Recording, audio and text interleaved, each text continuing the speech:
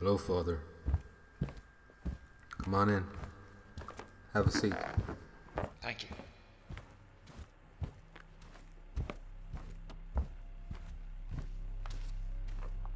How have you been, Dennis? I noticed you haven't been coming to Mass since your mother passed. I read somewhere that it's normal to feel resentment towards God after you lose someone that's close to you, Father. I think that's what happened to me. That's perfectly understandable, Dennis. People grieve in their own ways. That money, Father, that donation I made, that was the inheritance I got from my mother. I thought I'd make it right by donating it to the church, and I think Mother would have wanted that too. Dennis, I'm here because when we receive a donation as large as this, it's my job to make sure it wasn't an accident. Church policy. If I can be honest with you, Father, that's really the real reason why I donated that money. I was hoping you'd come here yourself in person and I could talk to you. So then, the money? No need to worry, Father. This isn't some kind of trick. That money belongs to the church now and I want it to stay that way. But you could have just made an appointment, Dennis. I would have come free of charge. It's my job. Yeah, well, I suppose I knew that already, Father. It's just that, well, my head's not in that clear of a space. And I need to confess, Father. A confession? Well, that's no trouble, Dennis. I provide that service for the elderly in their homes. Why not in your home too? You can start in your own time. Forgive me, Father, for I have sinned. It has been 2 years since my last confession, and these are my sins. In your own time, Dennis. There's no rush. Father, I've done something bad. Very bad. I used to go to this pier, Father. I used to go there to clear my head. Sometimes I'd even think about just going into the ocean, letting it drag me down to its bottom. You didn't. No. I did something much worse, Father. When I was on that pier, there was this girl jogging on the sand. As she ran under the pier, she stopped and gave me this look. The kind of look that a girl wouldn't really ever give to a man like me, Father. I watched her as she kept jogging, and for the first time since Mother died, I felt something. Sometime after that, I went to the gun store for some hunting supplies, and there she was, working the cash register. I didn't really say anything to her, Father. I was too nervous, I could barely look at her in the eye. But I would come back there. I would park across the street at lunchtime, just to watch her. Sometimes she'd be smoking or on her phone texting her friends. Maybe her boyfriend, I'd wonder.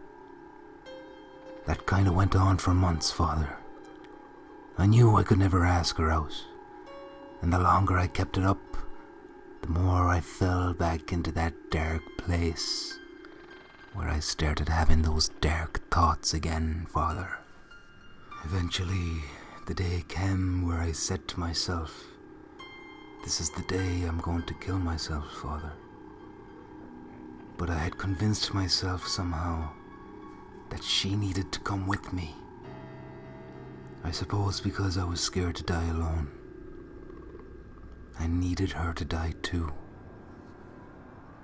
Forgive me, God, but I did. Where is this girl now, Dennis? She's in the garage, but please, Father, let me finish. Go on. I got Mother's stun gun that she used to carry around with her. I waited outside the gun store for her to finish. I didn't even know her name, Father. I was going to sneak up on her before she could get into her car But it didn't happen that way, Father. I could hear commotion. It turned out she was in the middle of being mugged by some out-of-towner. I couldn't believe it, Father. I felt this need to save her. It was like this was God intervening after I had turned my back on him. This was my second chance. So I went around the other side of the store. I stunned him right in front of her. Little Katie Reynolds? Yes, Father, that's her. You know her, don't you? Yes. I had heard she was saved from a mugger, but I didn't know you had saved her, Dennis. I think maybe she saved me, Father. We became close after that day. Started dating. We did everything together, Father. Told each other everything. And she helped me get out of that bad place. Of course, I never told her the real reason I was out there that night. She thinks I was just out for a walk and happened to be carrying a stun gun. We're engaged now, Father. Well, Dennis, for these and all your sins I absolve you from guilt in the name of our Lord and Saviour Jesus Christ, the only Son of God. Say 10 Our Fathers and 10 Hail Marys for your penance, and go in peace to love and serve our Lord. Amen. Thank you, Father. It feels like a weight has been lifted from my chest. And I think you'll feel the same after you've had your confession, Father.